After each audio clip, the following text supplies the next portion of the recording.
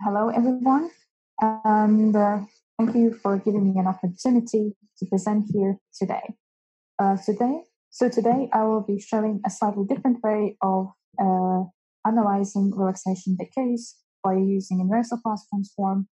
I'm going to show that this method can be used to separate differently relaxing components that happen to have very similar or an overlapping chemical shifts, and that is kind of a very common feature in the solid materials, for example, in biological materials. So in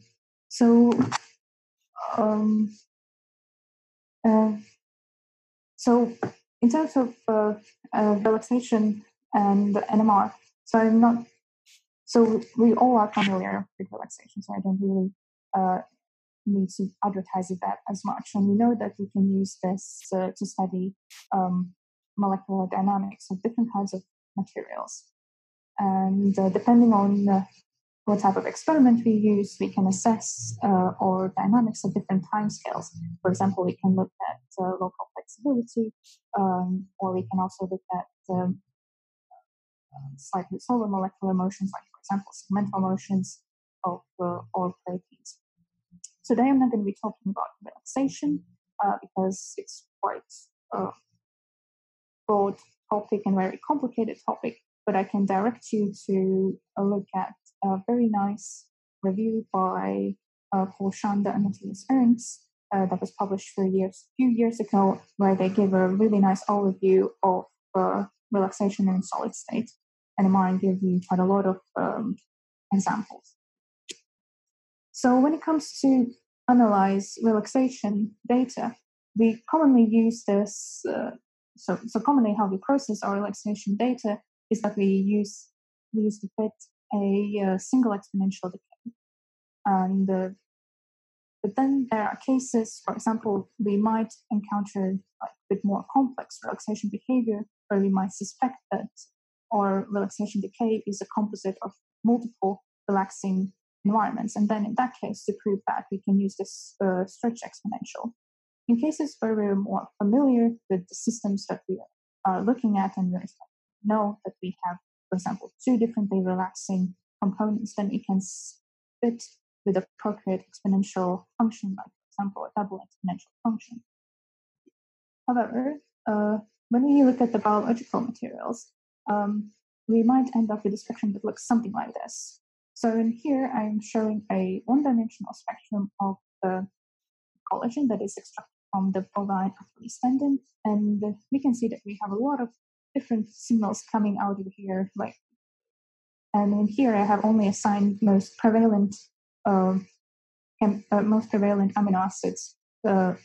Most prominent NMR signals in this material. However, if we know anything about the proteins, then we know that there's at least 20 different amino acids, and all of them are going to be contributing to the spectrum. And if we want to look at the dynamics of these materials, then the analysis of relaxation decay might become slightly more complicated. One way of going about this is by, for example, doing a deconvolution of our spectra and fit appropriate exponential decays to our signals. But what's supposed to we do when we have like overlapping resonances, as it is, for example, in this aliphatic region? So, and potentially we might encounter like differently relaxing regions if we consider quite large biological systems. Where we can have like faster and maybe slower motions happening at the same time. So we can potentially do the fit it with the stretch exponential and improve that. However, I would like to present you today another way how we can do it. We can use this inverse Laplace transform to process our relaxation dimension. So in terms of how it works, and then the way the result output looks like is presented basically in this slide here.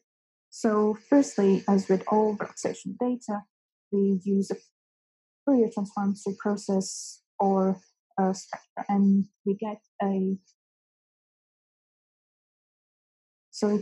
our decaying signals with respect to or recycling times, as shown here. And then after that, we can use the inverse Laplace transform to process or decaying signals to get these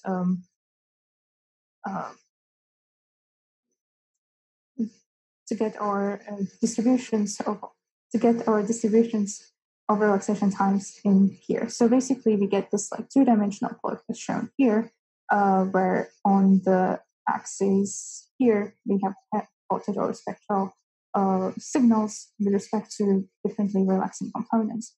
And in here, we can see that it's quite nicely separating, for example, this aliphatic region, where it shows that we have side chains that are relaxing slightly faster compared to this other carbons that are coming probably from the alpha or beta chemical shifts.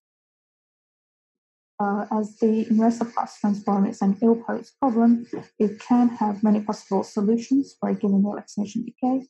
And to overcome this, we use statistical regularization methods to give a statistically reasonable solution.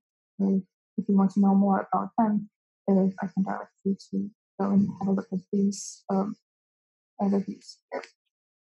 So, inverse Laplace transform has already been used before to process relaxation data, and I would like to show you two examples where it has been used successfully previously. So the first example is from Lucio Friedman, where he used this method to separate two chemically inequivalent sites for protopolar nuclei. So he prepared a mixture consisting of the sodium sulfate and sodium carbonate. And when you record one-dimensional NMR spectrum of sodium, you can see that we have a very featureless, simple signal, but we note there are two different line chains underneath this signal. So we can use relaxation analysis and process it by inverse Laplace transform to separate these two differently, to extract both of these different components as shown here.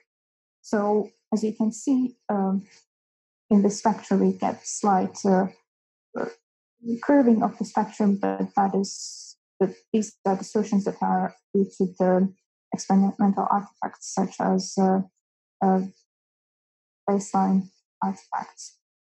But we can correct them by applying this but we can correct them by applying the skyline projections and get our line shapes of both of these components. So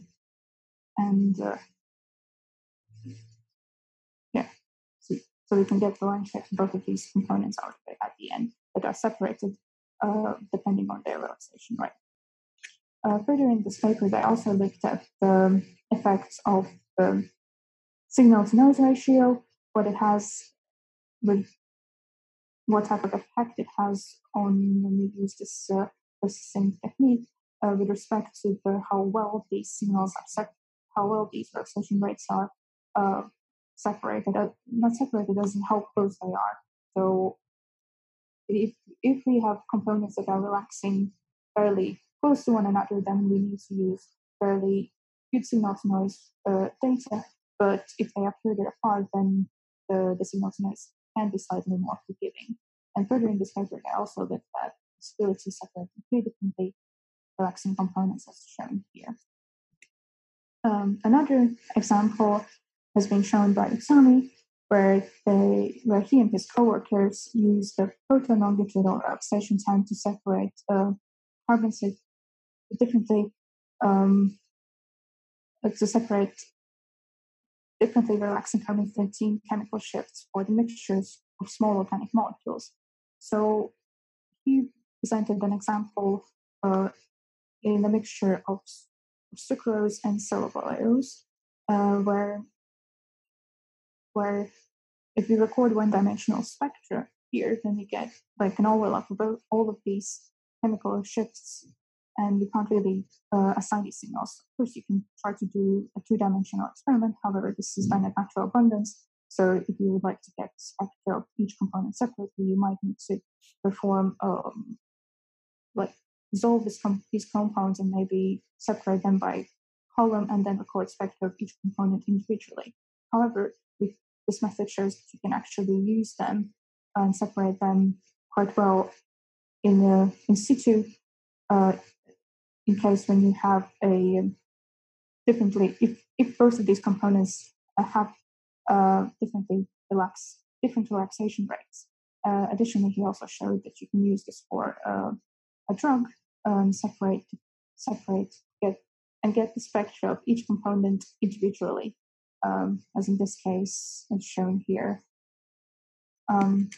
So in my work, I work with regularizing Laplace transform that is initially written by Stephen Collinger's program that works in Fortran. However,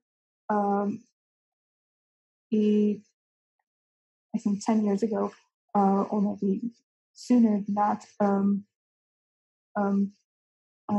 this guy, Ilari Martini, he adapted this code for the use of in a math lab, which is quite nice. And you can actually go and it's freely available. You can download it for yourself and try to use it. So when I started thinking about using this method for my type of materials, I thought it would be nice to test it for like a model compound. And I came across this butyrated 4-methyl acrylate. And by looking at the literature, I found that the alkyl and ester methyl groups, they have very similar splitting, quadrupolar splittings that give basically very, this gives just a line shape that is kind of all for both of these species together. However, looking at the relaxation data, you can see that they both have very different T1 values. And this material gives an opportunity to test this inverse Laplace transform, this method, if it works, and how well it works to set these relaxation values. So that is what I did. So I performed a relaxation experiment, and I processed my relaxation decay using this method. And you can see that this is like a counterpart. You get alpha, you get your chemical shift against the distribution of relaxation values. And when we examine the relaxation values of alkyl and isometric groups, we can see that they are fairly close to the ones reported in the literature. So before I move to the next part, I'm happy to take any questions. And yeah. Oh, great. Okay, great. So we already have a couple of questions. The first is by Gabriele Stefanato. So what's special on inverse Laplace transform? Should we always use it, or there are cases where it does not work? In terms of so I think inverse Laplace transform is like quite nice technique to process relaxation data. I think if you are working with like very simple molecules or very simple systems where you might not expect to have a multiple exponential decays, then you can probably use the usual approach. But there might be cases where as we go forward, like in general, we are getting interested in more and more complex systems. So we might encounter properties that like of material that kind of has differently relaxing regions, and then we can potentially use this method. Mm-hmm. And then there is a more theoretical question, I guess, a more basic, how inverse Laplace transform is different from the 2D Fourier transformation. I'm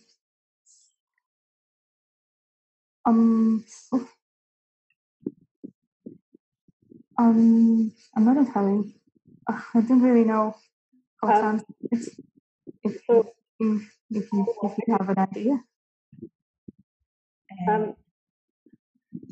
Can you hear me? So the Fourier transform transfers like periodic data to basically, the spectrum that you see, whereas the inverse Laplace transforms like sort of exponentials to separate signals. So they're not the same thing mathematically at all, and they do very different things. Mm-hmm. Somebody else is asking if ILT can be performed actually on topspin, or it requires a specific software processing. So the one I'm using is using the MATLAB, but I think, if I'm right, I think Topspin BioSpin might have this feature in it. And I remember, I think I was trying to use it. However, for me, when I was trying it, it's just because it's already ready software, so you need to put in values, and you kind of need to know exactly what you're doing at each step. So it's more like a box where you plug in the values and then try to use it. But in terms of using it via like a MATLAB script, it gives you a better feeling of you can actually read the source code and actually to have a better understanding what exactly happens every time when you do it. I think also the second paper presented by Usami, so I think their method might be implemented with Joel. So I never used that. I'm not entirely sure how it works and how well it is. And I think the program that it uses it, I think it's called Rosy. So it's ROSY. I never used it, but I think that is implemented in there. Mm-hmm. So how different should be the timescales in order to be able to extract the rates without a lot of error? So I think, as it was showed, so it's really going to depend. So I think better it would be to use if your relaxation rates are quite different. However, in the paper by shown by Lucia Friedman, it showed that you can also separate rates about, for example, between 1 second and 2 seconds. However, you might need to get really good signal to noise ratio in order to do that. So I think ideally it would be probably better used for samples that definitely have very quite different relaxing orders with one another. So did I understand correctly that spectral overlap is not an issue? Your resolution should be the relaxation time. I mean, you need to have different relaxation rates, but spectral overlap is not a problem. No, I don't think the spectral overlap is not a problem. It's just it's the relaxation dimension, so that has to be fairly different. But in order to get a good resolution in that dimension, you need to have really good signal to noise ratio. Mm-hmm. It's one of the minuses of this method. So another question from Anira is ILT dependent on experimental dead time? Yes, I think this is one of the, so it's kind of one of the defects by the, so it's one of the things that might create some artifacts in your spectra. So it might have an effect on that as well. So it could be, but then again, there might be ways how you can to investigate that as well and account for that. And I was wondering, this correction that you applied in your spectra when you have the artifacts, does it work even if you have overlapped resonances? Because in your example, there were two quite distinct in slide 7, for example. Yeah. So in here, so I'm not entirely sure how they did it, how they did this particular fitting. But so in this case, so what exactly are you doing here? You're resolving your differently. So you're resolving your different line shapes, and it might have a slight effect on your line shape, I would assume. But then again, you probably would have some sort of noise variations even in your usual NMR spectrum where you get, so nothing is perfect, but But again, you can try with the model compounds and see how it looks like and have a better idea how it looks like afterwards. Yeah. Okay, and maybe before we keep going, just one last question. How can one cross-check the weights of different relaxation times?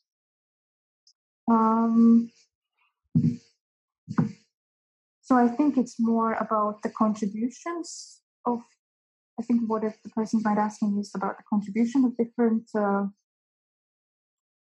like relaxation rates. I think in this case, the universal Fourier transform can't really give you idea about like if your both relaxing components are, for example, like 1-to-1 ratio or 1-to-2 ratio and so on. Because I've also done like a bit of analysis, like a synthetic. I've done like my own analysis where I kind of said like my relaxation values is like, for example, 1 second and 5 seconds. And I'm going to say that my one component is like definitely, like, I don't know, 70% more. And in the end, when I looked at my data, I realized that you can't really say that. So the output doesn't really show that you have the like 50-50 or 70-30% ratio between these signals. You can't really estimate that. You can't really use it to quantify them like that. But it gives you an idea of whether or not you have like a distribution of relaxation values or not. Okay, maybe we can keep going, and I'm pretty sure more questions will appear later. Yeah.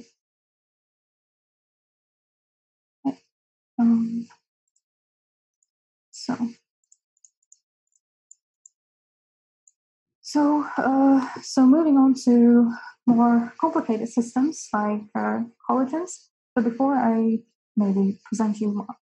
present my data, I would like to tell you about what these collagens are, where we can find them, and why we want to study them. So we all know that the tissues are not only made up by cells. The bulk space around them is filled with the extracellular matrix that is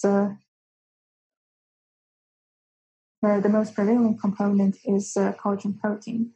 And this collagen scaffold protects and supports the cells. But besides its mechanical support, these collagen proteins also provide well-defined ligand binding sites that is important in biological goals of these materials. So in order to do both of these highly versatile and important roles, these proteins need to be somewhat dynamic.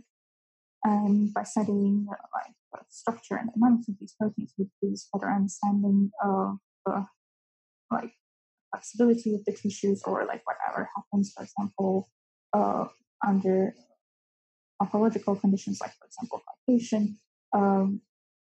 It would give us like better idea of what happens in these type of things. So the collagen molecules are consisting of 3 polypeptide chains twisting around each other, where each polypeptide chain is about 1,000 amino acids in length, and every third residue is glycine. And very often we see repeating triplets consisting of glycine choline and hydroxycholine. These collagen molecules can pack in the stagger-like pattern, giving these higher and lower molecular density areas known as gap and overlap zones. So when we look at under electron microscopy, we can see this very characteristic property of the collagen as this light darker banding pattern, as shown here. So in our group, we use 3 different types of collagen sources. So the first type of group of materials that we look are these synthetic model peptides, which are about 30 amino acids per polypeptide chain. So we can synthesize these, and we can also, so this type of approach gives us better way of looking at very specific combinations of amino acids in a native sequence. And by this method, we can also introduce selective isotopic enrichment in different parts of the collagen. The second group of materials that we use is the collagen obtained from in vitro cell culture. In my work, I use the sheep osteoblasts, and these cells are known to produce highly rich extracellular matrix that is in a high content of the collagen. And we can also introduce an isotopic enrichment during this collagen procedure, and we can get an isotopic enrichment of different amino acids in our collagen. And the third type of material that we work is a very expensive one, which is where we put a animal on the isotopically enriched diet to get an isotopically enriched tissues. But this is more or less one-off experiment, and we use it to validate our in vitro cell cultures. So during my work, to begin with, I decided that I will start looking at model peptides. As I said, model peptides. In the model peptides, you can look at very specific sequences of amino acids, as well as we can introduce isotopic enrichment in various ways. And at the beginning of my work, I was interested in the background dynamics, and I thought that nitrogen is as it is a part of the polypeptide chain, it is a good probe to look at background dynamics. So I selected a range of model peptides where we have different types of structures available from our matrix sequence. So we have these amino-rich peptides like having triple helices, and other type of peptides where we have these glycine-alanine mutation that gives the slightly looser helices. And by studying dynamics of these peptides, it can give me idea of a scale or a range of possible values we could potentially expect in the real collagen. So as I said, the first group of peptides I choose to look at was the amino-rich peptides. And so these amino-rich peptides are glycine-choline and hydroxycholine repeats in the native sequence. So the isotopic enrichment is highlighted here in red, and the peptides 2 and 3 are slightly different from the model peptide 1, that we have this hydroxycholine to the choline mutation in the middle of the sequence. And if we consider the peptide sequences 1 and 3 and our enrichment, ideally, I would expect to see just like a very similar relaxation behavior. However, there is a slight difference that shows that even this slight mutation has an effect on the flexibility of the collagen helix. And here is like an example of the relaxation data that we can get after when we process for relaxation decrease using an isotopic form. So we get very nice and narrow signals, and you can see that we can get the relaxation values of these peptides. So another group of the peptides that I looked was these glycine-alanine mutated peptides. So these peptides, so this mutation in this peptide generates a void in the middle of the sequence where this methyl group is pointing in a triple helix. So all 3 polypeptide chains are now pushed apart, and that, as I said, introduces void, and it also introduces greater flexibility as it is affected by the relaxation value, especially when you look at the proline here. And additionally, just to look at other type of destructive collagen peptides, I looked at these deletion ones where we have one amino acid removed from the polypeptide sequence. So these deletion peptides generate a very destructive hydrogen bonding compared to the normal type of interchain hydrogen bonding as it is in this hydroxycholine repeat peptide. So this again generates quite the dispersion of possible conformations, and then as a result in lowering in relaxation values. And finally, I looked at the peptide that has a sequence introduced in the middle that represents an integrin binding site. And isotopic enrichment is introduced at the beginning, and at the end of the sequence, or if you look at the relaxation values, you can see that this N-terminus side is more flexible compared to this C-terminus side. And when we consider this peptide when it's in its bound state, as shown here in the yellow, then there is a more structural reorganization on this end of the peptide, which would suggest that this partner should be more flexible as it is reflected by these relaxation values. So besides just looking at the room temperature experiments, I also performed the relaxation measurements across different temperatures, and by doing this, I kind of gave me a bit more confidence in terms of using this inverse Laplace transform and obtaining relaxation values. And I thought it would be a good place where to start, especially if we consider like model peptides.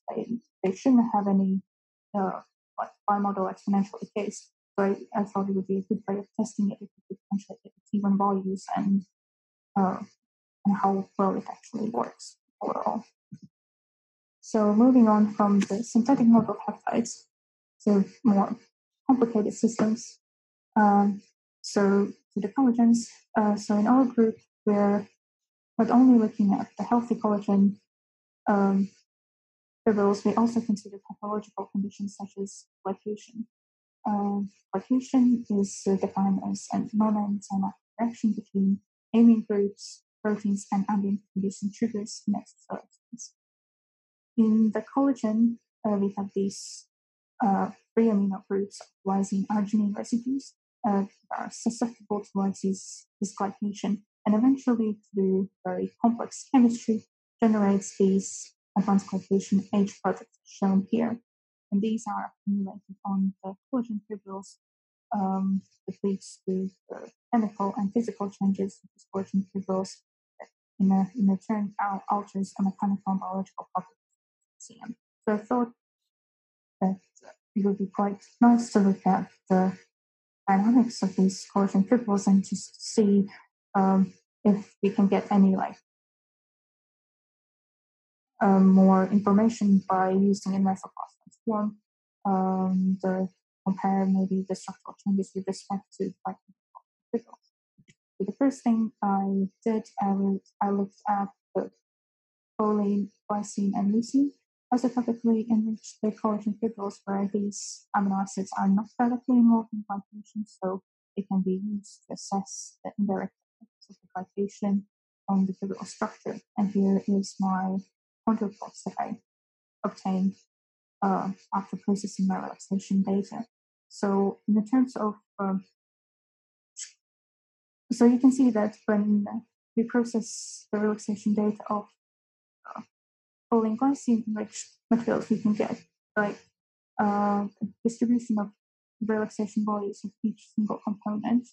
And after glycation, you can see that this distribution in this dimension has increased, and overall relaxation values has slightly decreased, which kind of suggests that this material might be becoming more heterogeneous.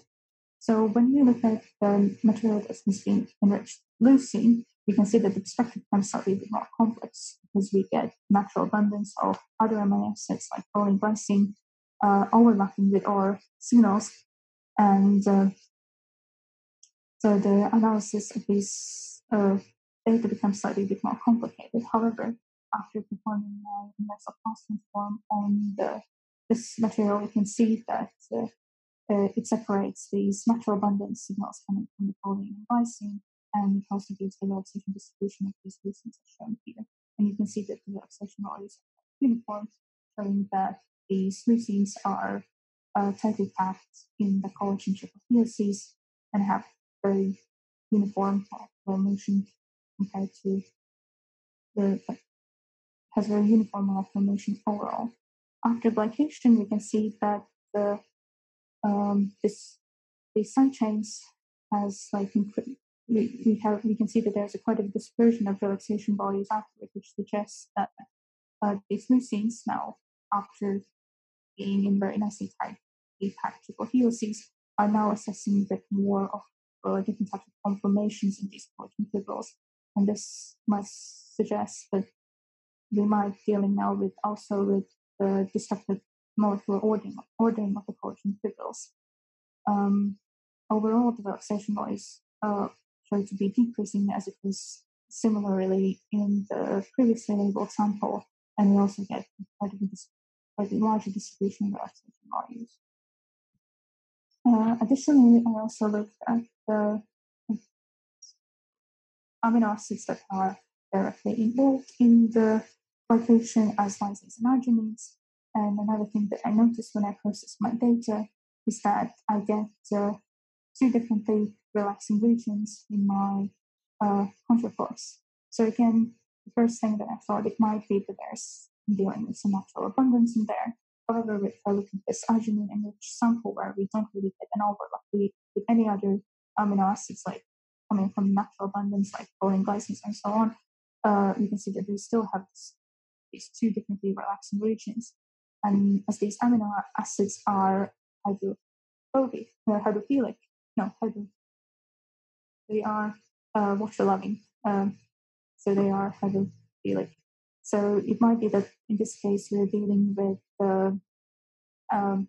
groups of amino acids that are either on the surface versus the ones in the interior. So the ones that are on the surface have slower relaxing components compared to the ones that are in the interior of the fibrils and they have slower relaxing agents.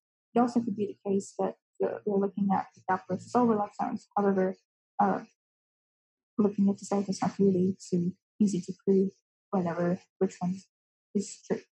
So after glycating these materials, we still have these both relaxing regions, and we can see that again, similar as in the previous ones, overall relaxation values are decreasing, as well as we get the slightly greater distribution of we observe like the broadening of this relaxation dimension, where it suggests there can be greater distribution of relaxation values, and again, the material becomes more heterogeneous. So the further to confirm whether we do get like structured molecular ordering of the fibrils, we can do this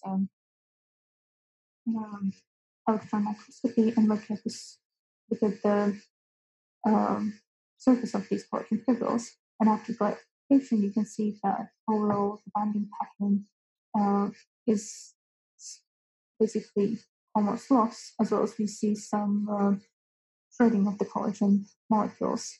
And additionally, by looking at protein NMR, we can see that after glycation, they have increased water content in our collagen, again suggesting that our collagen fibrils might be bulking up and becoming more heterogeneous, and this might result in like overall fibrils. So to kind of finish off with analyzing different kinds of materials using form. As I said, in our group we use 3 different sources, and I had access to look at the isotopically enriched foam. So I thought it would be quite interesting to look at how the immunosuppressant foam would look in something this highly enriched material. And as you can see, that overall we get very homogeneous relaxation. But again, I think this is the effect of the dipolar interactions, as well as the skin diffusion that we get fairly homogeneous relaxation across the whole material. So we can do this on the carbon, and we can also look at nitrogen. Nitrogen, we might get a bit of a distribution of relaxation values. However, again, it's fairly homogeneous. So to sum up, I have shown today that the universal class one can be used to estimate relaxation values in, for example, crystalline solid samples, as it is, for example, peptides. And for the bigger, more heterogeneous biological materials, it can be the idea of even dispersion and maybe even separate differently relaxing regions, as it was in materials where we looked at the lysine and arginine enriched collagens. So this method is quite nice in terms that we don't need to go via a lengthy process of convolution of the signals and fit each signal with the focus explanation. However, this method is sensitive to signal-to-noise ratio as well as different kinds of experimental artifacts. And with that, I would like to thank my group that I was working in, especially Melinda and Dave for supervising me. And I would like to thank also Venkatesh, Sunita, and Uri for introducing me to cell culture, and Ray and Adrian and Thomas for being wonderful colleagues. And of course, I would like to thank you for listening to me today. Good. Thank you very much, Ieva. It was great. So we already have a couple of questions. The first one is asking, how do you measure relaxation? I guess what sort of experiment? Is it direct carbon, nitrogen measurement? And how long are typically these experiments? So I do a cross-polarization experiment. So I do inversion recovery. For the carbon, it is typically not that long. I would say probably takes like 18 hours or like an overnight experiment. But it really depends on your signal-to-noise ratio. As I said, you really want to make sure you have a good signal-to-noise ratio.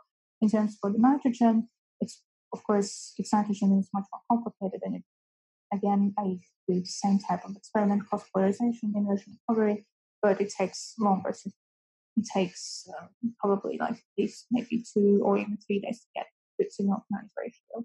But again, it really depends on the isotopic enrichment, how much you have in your sample. Just building on that, what sort of signal-to-noise ratio would you say that you need minimum? Like, what sort of order? So I think in my case, I think for the model peptides, I had it at least like in the range from like 50 even up to 30. Like signal-to-noise ratio was okay. For the carbon, it was definitely much better because you can get more signal out of it. But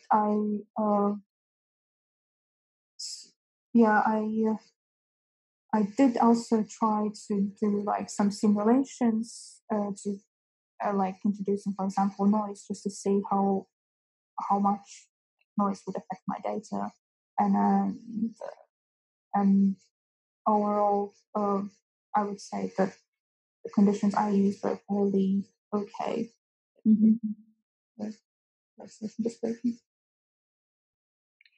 Could you comment on the impact of molecular mobility on the applicability of inverse Laplace transform on the relaxometry data?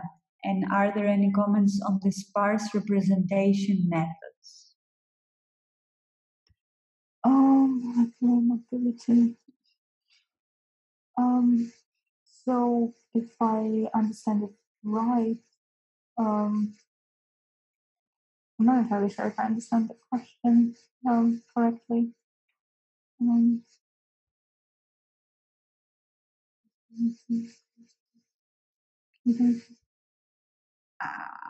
not sure, but maybe they're asking if the relaxation rates can be translated to mobility information about the mobility of the molecule.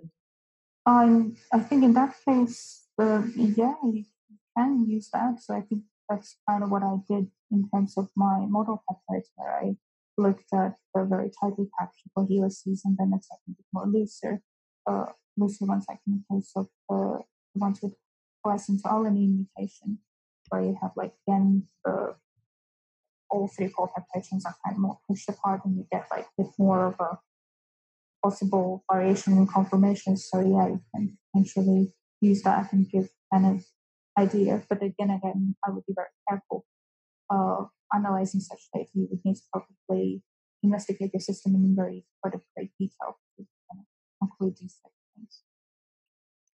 And somebody is asking if you would be willing to share your MATLAB code to analyze relaxation.